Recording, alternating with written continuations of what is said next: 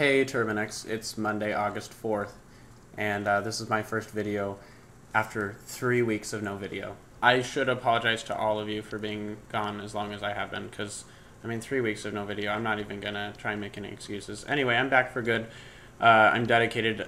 I've started making videos for my personal channel again, too, because now I've just redone some things and made time for it. So, I'm back. I'm here. This channel's not dying. That's ridiculous. I don't know who's saying that, but it's not dying. I'm not going to let it die. Even if I'm the last one, which I know I wouldn't be because there's a bunch of other dedicated members of this channel, I'm just going to keep posting videos every week. So, yeah, it's going to keep going after this summer because I don't want it to stop. And I'm definitely going to have some more time on my hands when I go back up to school, which is how I got my start on YouTube. What would I do with $1 million? I can't even begin to answer that question. I can tell you my most selfish aspect of that is Mr. 2009 Honda Accord, just like my old one. And then I'd also keep some of the money and make my old one perfect and pristine like it was when it was brand new. And then I'd have 2 Honda Accords, and I'd park them in a garage of a modest house. And as far as the remaining somewhere over $500,000, I'd probably invest, maybe start my own company. Anyway, I'm not really sure, but that's it there. I've seen Batman twice. I really like it, actually, and I'm not that into Batman.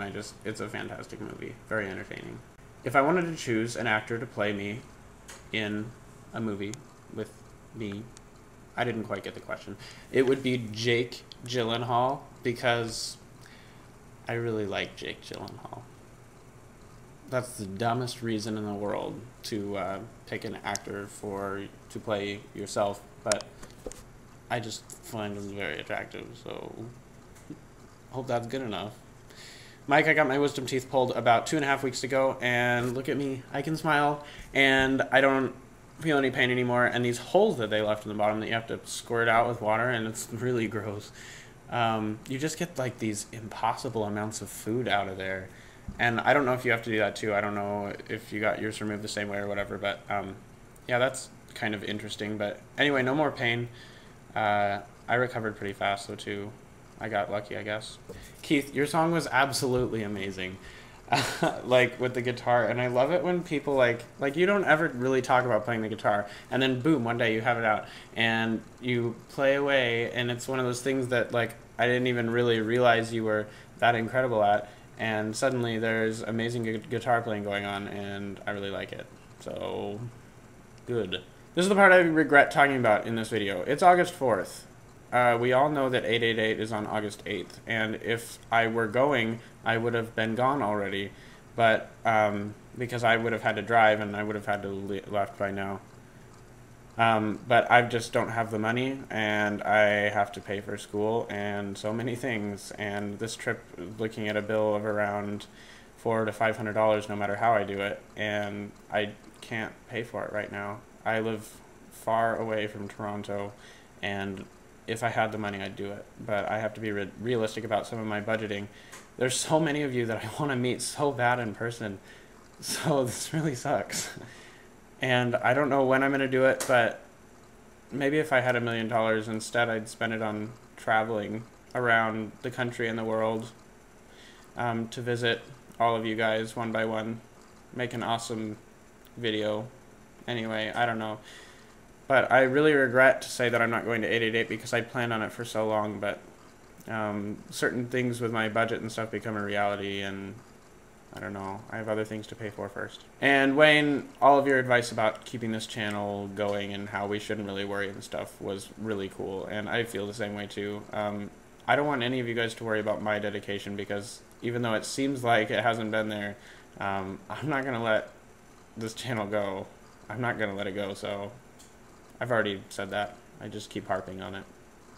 Also, you had questions about manual transmissions. I don't want to brag, but I'm probably the person to ask about a lot of that sort of thing.